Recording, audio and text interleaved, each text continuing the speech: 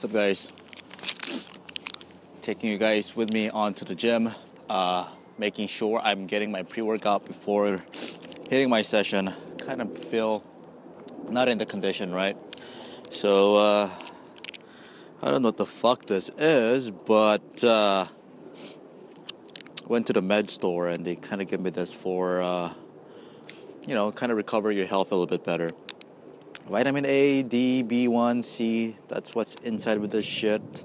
Good for your bones and your erection. So I'm gonna try this out.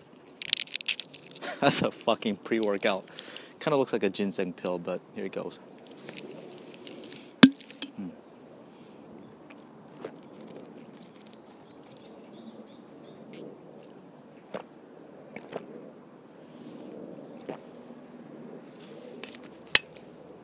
Tastes good.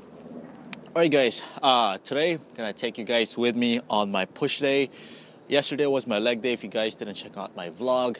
And if you guys also didn't notice, you're watching this video in glorious 4K. So hope you guys tell the difference. And yeah, the fuck am I doing?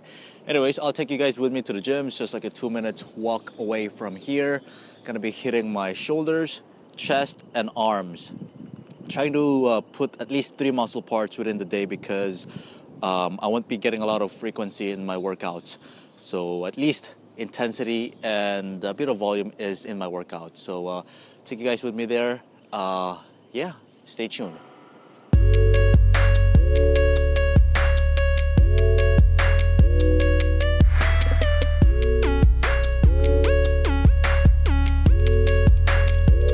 So welcome back. We're here in the gym. We're gonna be starting off with some overhead presses. And if you guys are curious to what program I follow on my shoulder day, the programs will be provided in the description box for you to check it out. But I do start off with a strength program first, and later on I move on to isolation movements, specifically that targets on the metabolic stress. So stay tuned. We'll be right at it.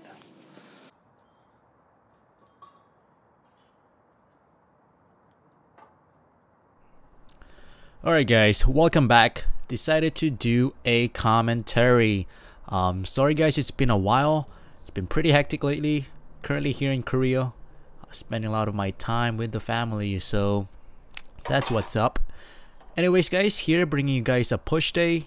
As usual, bringing up with a compound movement. If you guys happen to wonder which workout I follow in terms of my strength, I follow a 5-3-1 program.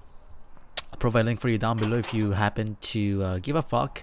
Check it out. Really great to build strength and break your plateau. And currently I'm doing an overhead press with around 20 kilos on each side. So probably that's like 135. Doing like 5 to 6 reps right there. Just killing it. And guys, if you guys do not know, I've ended my cut. So big update guys, big news. Not that I'm back on bulking. I'm kind of a bit on a maintenance, probably a little bit of surplus. But I've realized that if I jump right into my bulking, lean bulking, my genetics happens to be that I really get fat really fast. And to be honest with you guys, when I have ended my cut, it really did not essentially begin with a goal in mind, especially when I begin my cut. It just came naturally, the fact that I have to, fit into certain situations like this. Like when I'm on a vacation, I cannot track macros, guys. It just ain't possible and it's not ethical. So it just happened. But it's great. I've been cutting since January, so at the end of March, that's pretty much the end of it. But yeah guys, so far it's been a learning curve. It's been so great. I've got to really experiment with my body, especially in terms of my, how my body reacts to certain macros, to certain calorie levels. So here we have dips, guys. It's a push day after all. I usually do weighted dips, guys, but especially for this gym, there wasn't any weight belt available. So what I had to implement on this exercise is just to do calisthenics on this bad boy. So that's what I'm doing here right now in the dips. Doing a bit of moving dips back and forth. Was alright. Felt good. Needed a bit of break time right there, so that's what's up. And we move on to the side lateral raises.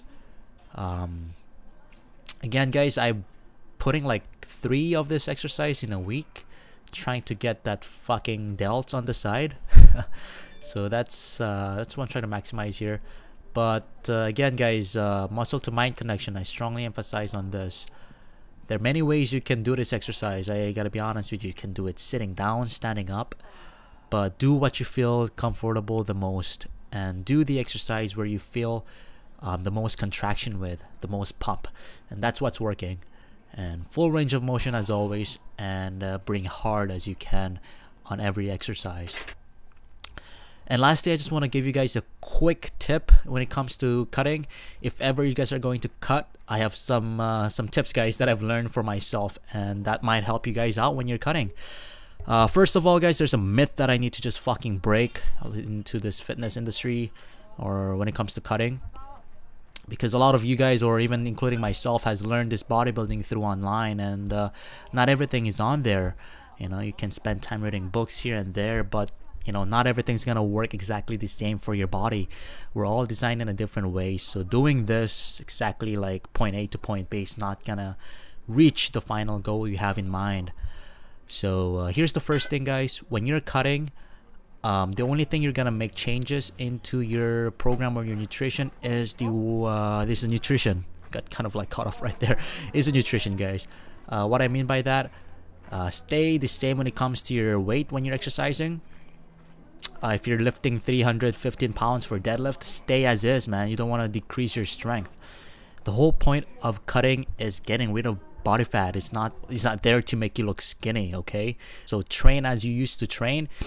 If your training's weight goes down on the cut, you know, change up your nutrition. If it's affecting your performance in the gym, there's probably something wrong in your macros. Yet again, I'm trying to emphasize this point because it's all about the feel and how our body really responds to certain things, and it's all different. So certain days you might walk a lot more, your activity levels are higher. You know, certain days you lack recovery, so do what you feel the best for you, and try not to starve yourself when you're cutting also. And be patient, guys. That's the next thing I can give you. You're not supposed to see results every fucking day. Like, you're not going to see a cut within a week or 2. It takes months, and it's a wiser approach that way.